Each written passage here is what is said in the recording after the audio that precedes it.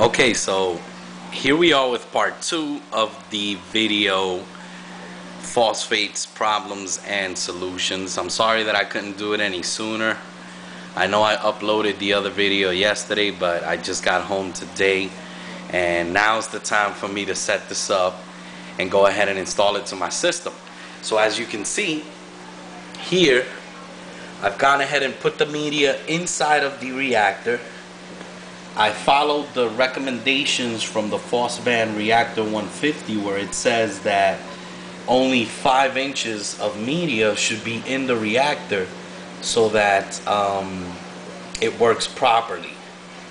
Now, this media is actually said to be a lot stronger than PhosBan media, and you should use less.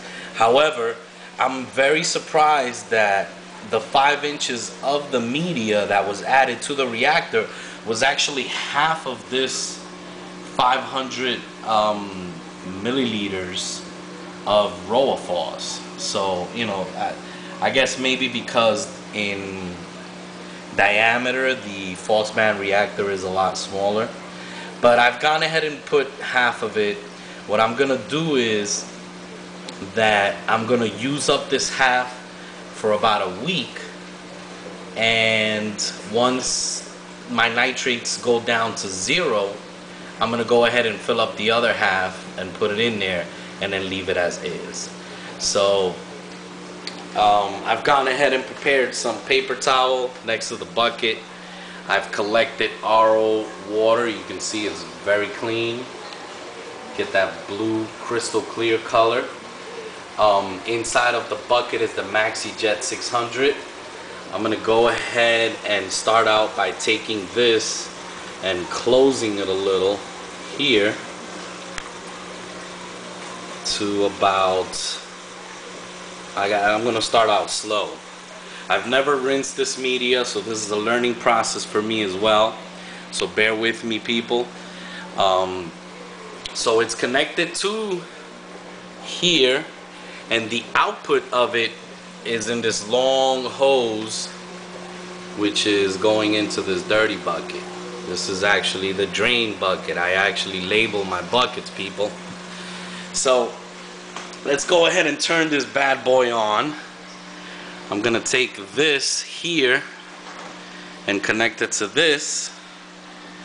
Let me put the camera down for a second and go ahead and connect it and quickly show you guys what's going on. As you can see, you can hear it. Water is being pulled down into the PhosBan reactor, and let's see how dirty this water comes out. Let me go ahead and add a little more pressure to it. There it is. As you can see, the media is starting to get wet. Well, let's see how dirty this water really looks. Oh, it is really, really dirty. You can see it's already accumulating.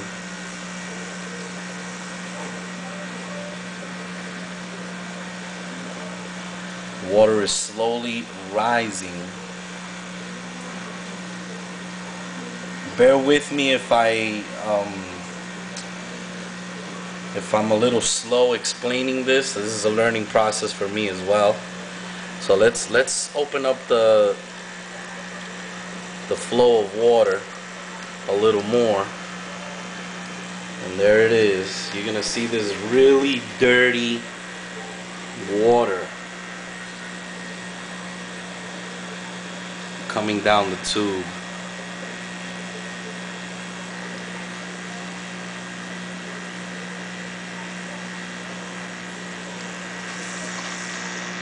There it is. Let's give it a little more flow. There it is. This is the dirty water, ladies and gentlemen. You can see how nasty it is. This is really good media.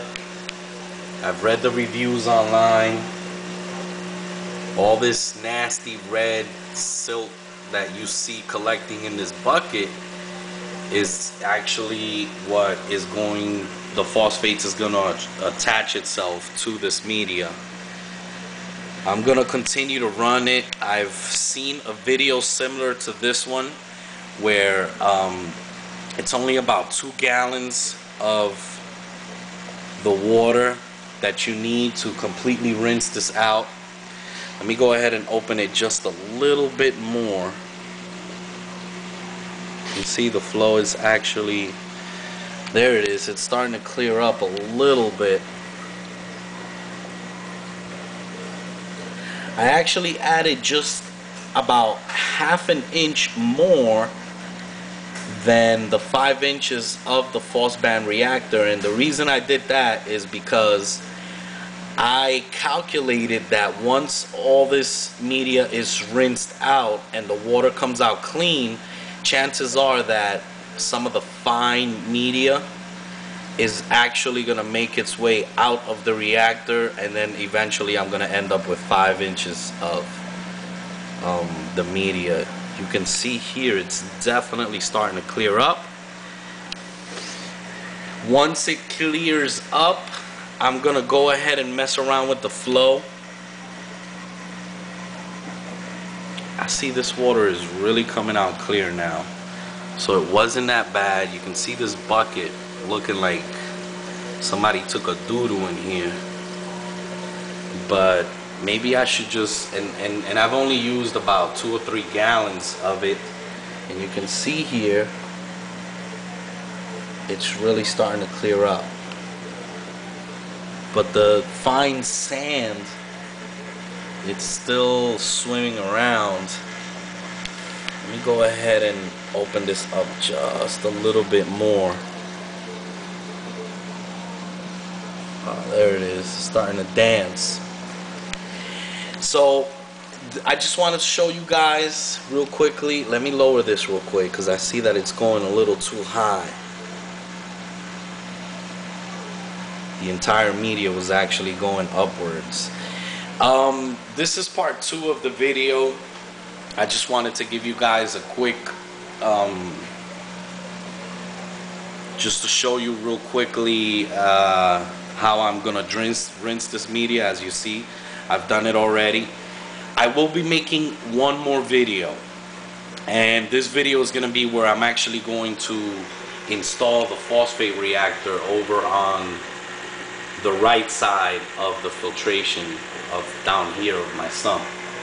So once I get it all together and I get the proper flow, I'm gonna do another quick video, show you guys what the proper flow should be. And as you can see, it's really clearing up, but the media should be dancing. It should be like a little bit like boiling water. There it is, you see it? Kind of moving around, and this is what actually makes this really effective. This PhosBan reactor makes the media so effective at removing phosphates because it works like a fluidized filter bed where the water is pushed down and then has to come through the media to return back to the tank. You can also use this media in a filter sock, and it is recommended as per the instructions that you should not rinse it if you're going to use the filter sock. But I think that that flow right there where it's dancing is right about, it's just about right for me. So stay tuned for next video where I'm going to have this installed to my system. I hope you guys enjoyed it. For those of you who don't have this unit and will get this PhosBan reactor sometime in the future, I hope I've helped you out. So stay tuned for my next video.